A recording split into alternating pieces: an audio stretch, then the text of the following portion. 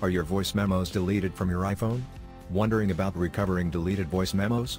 If so, then go through this video guide and get the best ways to restore iPhone voice memos. So let's begin. But before going to the fixes, don't forget to like, subscribe and click the bell icon to get the latest notifications.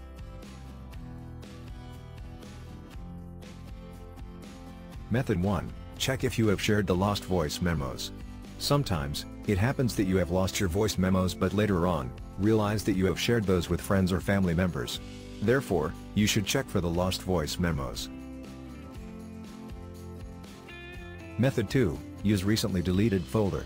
Recently deleted folder keeps your deleted items for 30 days. Follow the steps. First, in voice memos, tap on recently deleted option. Now choose the memos you wish to recover. Finally, tap on recover recording. Method 3. Use iTunes backup. First, open iTunes and it will detect your device. Now, tap on File from menu, select Devices. Then, choose Restore from Backup. Next, tap on Restore Backup option. Then, select Backup File and click on Restore button. Method 4. Use iCloud backup. Follow the steps. First, open Settings, General, Reset option. Now, click on Erase all content in Settings. If asked, enter phone's passcode to reset.